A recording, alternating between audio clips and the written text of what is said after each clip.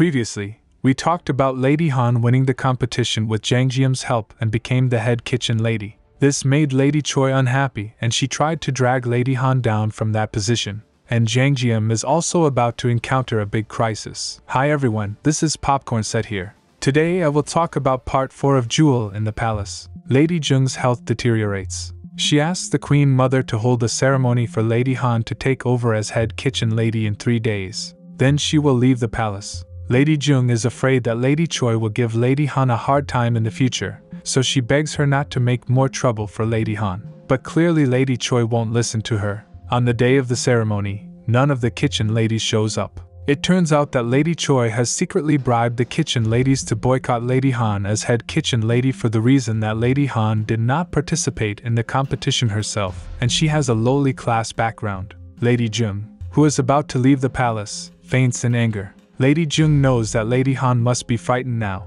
She tells Lady Han to be strong. If she is strong, the strong storm will become like a light breeze. In the past, I was your barrier to block the storm. Now you have to be the storm yourself. Lady Jung gives the record book belonging to the head kitchen lady to Lady Han and leaves the palace. Yunqing and Jang Jiam are sent to serve her. Lady Jung, who's seriously ill, tells Jang Jiam that Lady Han has lost her best friend in the palace and became withdrawn. She hid her pain and was afraid of being sad again, so she isolated herself. The first person who opened Lady Han's heart was you. You have to promise me that you will stop her from giving up in any situation. Jang Jiam agrees. Soon, Lady Jung passes away. Jang Jiam fulfills Lady Jung's last wish to scatter her ashes in the clouds. Lady Jung lived her whole life in the palace and asked Jang Jiam to scatter her ashes in the clouds so that when it rains, she could follow the raindrops to visit all over the world. In the palace, Lady Choi and other kitchen ladies continue to ostracize Lady Han.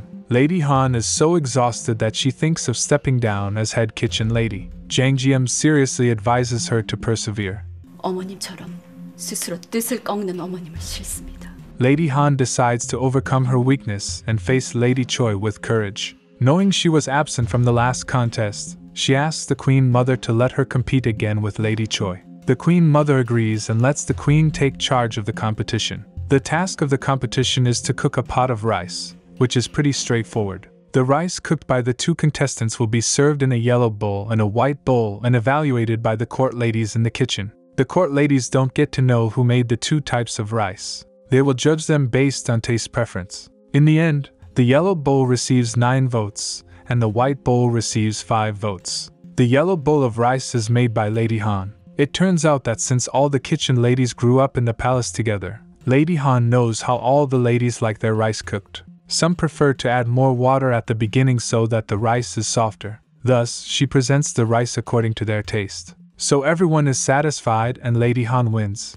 The Queen appreciates Lady Han's carefulness. She tells everyone that from now on, all the kitchen ladies must obey Lady Han. After that, the Imperial Kitchen begins to reform under Lady Han's leadership. Jang Jiam leaves a letter at the place where her mother buried the aged vinegar, hoping to meet her mother's best friend. Min Jong-ho investigates that many internal losses are happening in the palace. He talks to Lady Han in private. He says he wants Lady Han to assist him in inventorying the supplies in the royal kitchen. He believes a tradition of corruption is happening in the royal kitchen. Therefore, Lady Han appoints Jang Jiam to help Min Jong-ho by keeping an inventory of the products that come into the kitchens. It soon appears that there are dodgy things going on in the kitchen accounts. The palace rule states that the remaining materials must be returned after being used, but a lot of kitchen supervisors have taken the materials for their own use, sold them out of the palace, and even used them as gifts to bribe the head court lady. The kitchen supervisors who stole from the palace are nervous about the situation. Lady Choi, who has stolen a lot of goods from the kitchen, realizes something must be done, otherwise she could be in trouble. Therefore, she instructs one of the court ladies named Young-ro to steal the account books from Jang Jiam's room. Jang Jiam's mother's recipe book is hidden in one of the account books. Lady Choi looks at the books Young-ro took from Jang Jiam and doesn't see anything special about them. She sees Jang Jiam's mother's recipe book, but she thinks it belongs to Lady Han. So she tells Young-ro to return the books. However, Youngro keeps Jang Jiam's mother's booklet out of curiosity. Yunxin catches Youngro reading it. Lady Han walks in, takes the recipe book, and realizes it's her friend Lady Park's secret recipe. She asks Youngro where she got it. Youngro lies, saying she found it accidentally on the ground fallen from the tree. Youngro tells Lady Choi the recipe book doesn't belong to Lady Han like Lady Choi had said. Since Lady Han asked her what it is and where she got it, Jiam Young and Lady Choi wonder why Jang Jiam has an aged recipe book. Lady Choi soon works out that Jang Jiam must be Lady Park's daughter. Lady Choi then tells Jiam Young the story of Lady Park. She was Lady Han's best friend in the palace. Around 20 years ago, Lady Park saw her adding poison to the meal. She and her aunt, who was the head kitchen lady back then, framed Lady Park by saying she had an affair with a palace guard. They then poisoned her, but Lady Park was not dead and gave birth to Jang Jiam. That's why Jang Jiam knew so much about food. On the other hand, Jang Jiam finds her mother's recipe book missing and desperately looks for it because she's afraid someone might find out who she is. She wants to seek help from her mother's best friend and runs to dig in the dirt to see if the letter she buried was read, but it remains untouched, much to her dismay. One day, Lady Han used up the aged vinegar and tried to get some more. Meanwhile, Jang Jiam arrives at the kitchen, finds the same vinegar that her mother buried, and asks the child maids who were using this bowl. The child maids replied it was Lady Han. Jang Jiam runs out to find Lady Han. Lady Han finds the letter Jang Jiam wrote and runs to find Jang Jiam. They meet in the courtyard and give each other a big hug. They finally realize who each other is.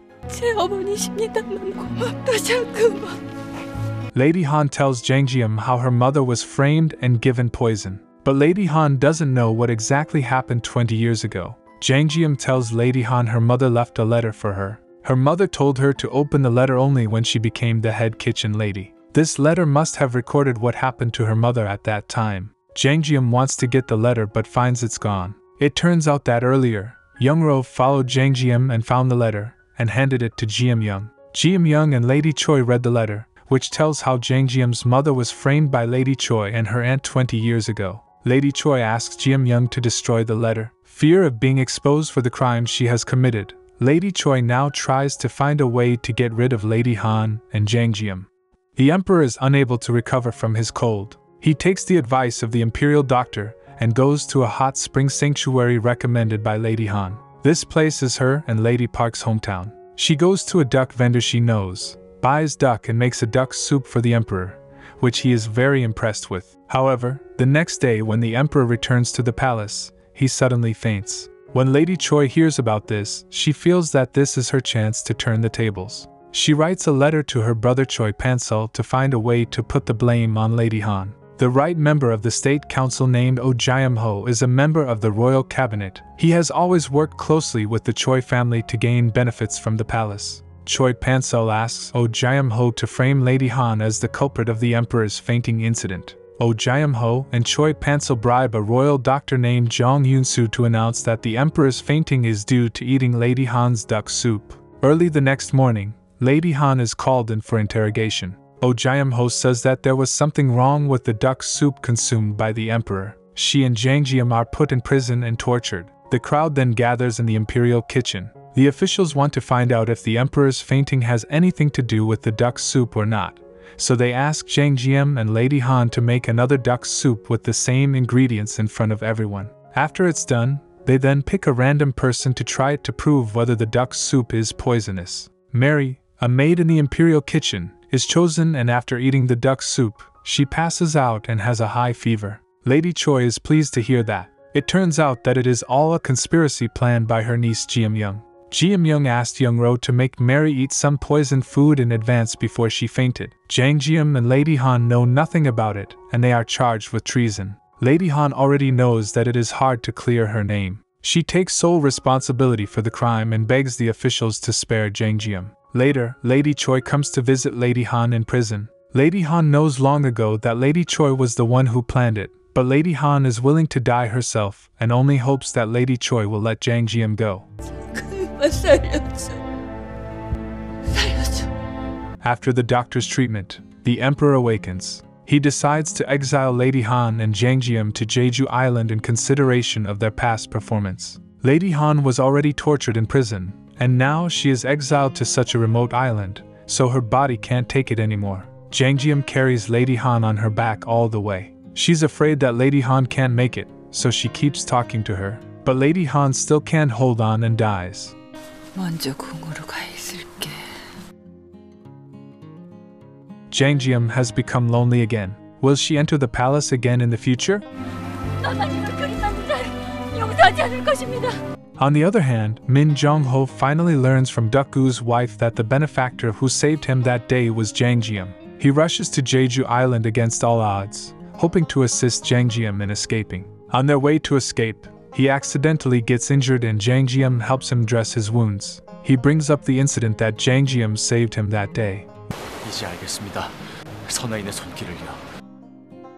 When he sees Jang Jium's haggard face, Min Jong-ho is distressed. He tells her he has contacted a merchant ship to send Jang Jium away. But if Jang Jium leaves, she will be left with a dead end. Even if she survives, she will have to live a life of being chased by soldiers and living in darkness for the rest of her life. He hopes that Jang Jium can stay on Jeju Island instead of running away. He will find out the truth and clear her and Lady Han's names.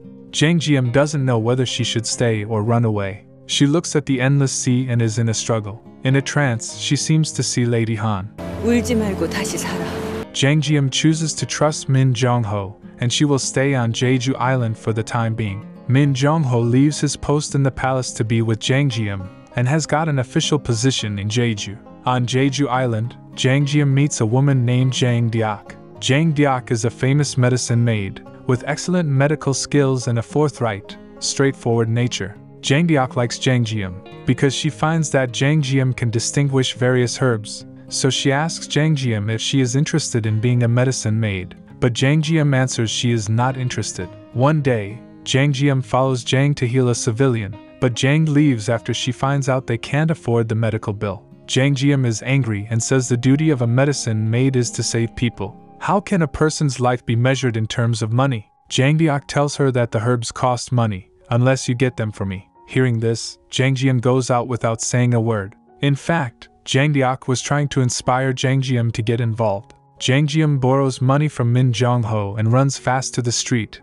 then follows the medicine list to buy the medicine. Jang Jium tries to boil the medicine, but finds that the water that the civilians drink is seawater, and seawater can't be used to boil the medicine. Jang Jium then goes outside with a bucket and asks where there is pure water. But the official tells her that pure water here is only for the officers and soldiers to drink. A man tells her that a pure spring is halfway up the mountain, so Jang Jium goes over one mountain after another. Finally she finds it and fetches some water back. Later, Jang Jium learns that the reason Jang Deok always asks the ordinary people for medical fee is to save money to dig ponds for the Jeju Islanders so they can drink pure water. Jang Deok says that Jeju Islanders take seawater for a long time and develop many diseases. So she wants to pay to dig ponds for the people so they can drink pure water. Jang Jium finds that Jang Deok is actually very kind, and faced with reality, she has her own way of doing things. Jang Deok says, "No matter how much money I have, I can't help to cover all the costs for all the sick people. For poor people, the best doctor is not to get sick.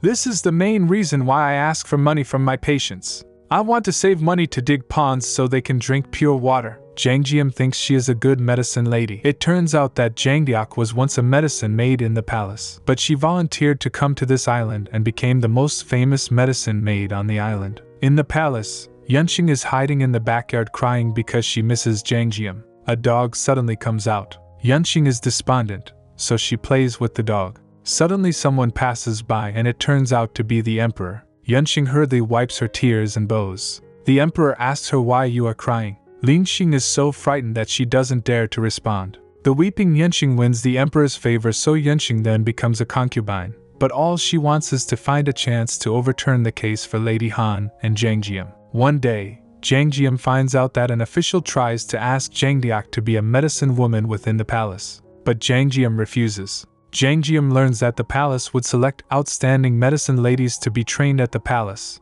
after which the best medicine woman would stay at the palace. Jang Deok had also gone to the palace to be trained. At that time, she had outstanding medical skills and was asked to stay in the palace. But she didn't want to stay in the palace and volunteered to come to Jeju Island. Jang Jium finally realizes that the only way to return to the palace is to become a medicine lady. 은여가 될 겁니다. 은여가 될 거예요. She officially worships Jang Deok as her teacher and embarks on the path of learning medicine. Jang Deok is very strict with Jang Jiam. She must recite the contents of the medical book word for word, otherwise she will be beaten with a wooden stick. Jang Deok says that cooking mistakes may just taste bad. Medical mistakes can kill people. Jang Jiam thus feels the rigor of medicine and the preciousness of life. Then, Jang Deok improves the efficiency and correctness of Jang Jiam's diagnosis by having Jang Jiam check the pulse of the patient. As part of her medical training, Jang Jiam has to learn how to tell if someone is healthy by looking at their face. She tells Sir Min that he has a fever because his face is red. He takes her hands and says, "Yes, I do have a fever." Jang Jiam runs away shyly. 2 years later, Jang Jiam's medical skill has improved a lot. Jang Deok begins to teach Jang Jiam acupuncture and lets Jang Jiam practice by applying acupuncture to herself. Jang Jiam makes a mistake that almost kills Jang Deok. Unable to forgive herself for her mistake, Jang Jiam chooses to study the medical books in the cave. Although she has well remembered the acupoints and treatment of the disease, Jang Jiam is still afraid to try to apply acupuncture again. Then her adoptive father Duk Gu arrives to visit Jang Jiam, but he's suffering from severe seasickness after the journey to the island. However, Jang Jiam is still too scared to do any acupuncture, so she carries out a moxa treatment on him instead. Happily, his health improves. During this time, Japanese warlords and pirates frequently raided the islands of Korea. Jeju often experiences attacks from the Japanese. There is an epidemic on a nearby island. Therefore, Master Min is asked by the island's governor to investigate it and take the army with him and Jang Deok. While they are away, Japanese warriors take over Jeju Island and governing officials flee, leaving soldiers and government servants behind. The leader of the Japanese army falls ill after landing, and his life is in danger. The vice general of the Japanese army escorts all the islanders outside and asks the doctor to come out. A Josian officer replies that they originally had a distinguished doctor named Jang Deok here, but she left Jeju Island recently. And then a civilian speaks up, saying there is a medicine lady named Jang Jiam here. Jang Jiam is then escorted to the barrack. After diagnosis, she finds that the leader's condition is in crisis. If not treated within 7 days, he would surely die. The Japanese general then asks her to treat him immediately, but Jang Jiam says she could only check the pulse, not apply acupuncture. The Japanese general threatens her that he will kill Duk Gu if she doesn't save the leader. Jang Jiam has to take the risk to try it. She tries to calm her spirit and concentrates on the acupuncture points. Finally, she inserts the needle in. 20 minutes later, she is already sweating profusely. Next, the Japanese leader only needs to take some tonics to recover. Walking out of the room, Jang Jiam is in tears. She has finally taken this step. 3 hours later, the Japanese leader gradually wakes up. The woman in charge of buying the medicine comes back with the medicine. Jang Jiam opens it, and there is a letter inside. It turned out that Min Jong-ho's army has rushed back and they want Jang Jiam to lure the Japanese to their ambush. The next day, Jang Jiam tells the Japanese vice general that the leader needs one more herb for his recovery, and that herb is in the back of the mountain. Soon, Jang Jiam lures the enemy to the back of the mountain. Just as the Japanese army prepares to dig for the herb, Min Jong-ho's army, ambushed in the back, suddenly comes out and fights with them. Soon the enemy army is all wiped out. Not only does Jang Jiam take the first step to apply acupuncture, she also becomes the hero of the island. The annual selection of medical women is officially held. The examiners are all royal doctors in the palace. One of the examiners is Woonbaek, the manager of the herb garden. Woonbaek asks Jang Jiam if she's learning medicine to return to the palace for revenge, and she says yes. Jang Jiam tells him she wants to return to the palace to take revenge against those who killed her mother and Lady Han. Woonbaek gets angry, saying that medicine is for healing people and not a means of revenge. During the exam, Woonbaek gives Jang Jiam a very difficult question. He asks her if she has an enemy with an incurable disease and asks her to save him. Would she choose to save her enemy or not to save him? Jang Jiam thinks about it for a long time and replies that she has not yet decided whether to save or not to save. The exam is soon over and Duk Gu is happily waiting for Jang Jiam to come out of the exam room. Jang Jiam tells Duk Gu that there is a doctor she knows among the examiners and this person knows that she is learning medicine for revenge. So she's sure she won't pass the exam. At night, Jang Jiam is very sad. Is it wrong to avenge her mother? The next morning, the results are out, and people gather around, while Jang Jiam no longer dares to look. Duk Gu looks at it and finally, in the last column, he sees Jang Jiam's name. Jang Jium is shocked.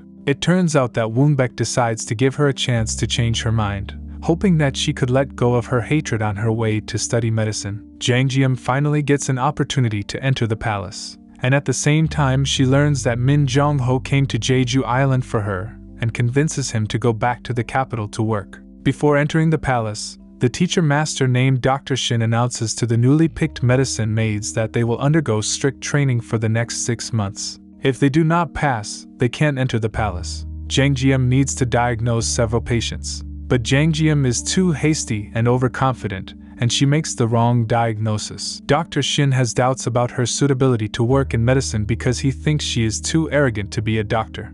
Jang Jium soon learns her mistake is that she never pays attention to the patient's records or their usual regimen, and only uses her medical knowledge to treat them. Now she has learned the importance of medical rigor and proper attitude. She apologizes to Dr. Shin for her past arrogance, who remains serious in warning Jang Jium that one does not change so easily, especially the wiser one. The 6-month training period is over and exam results announced. Jang Jium passes and moves to the royal hospital. Everyone in Joseon times needed an ID, and she gets her pass to enter into the palace. When the news comes that the queen suddenly shows signs of miscarriage, everyone freaks out. Heads of departments and the head eunuch get together to talk about what to do. Woonbaek asks Jang Jium to go with him. Jium Young, who has become the head of the royal kitchen, comes to the meeting and is shocked to see Jang Jium standing in the corner wearing a medicine lady uniform. What will Jang Jium encounter in the palace later? I will see you in my next video, which will be uploaded within 3 days. And if you liked my videos, please press like and subscribe for more.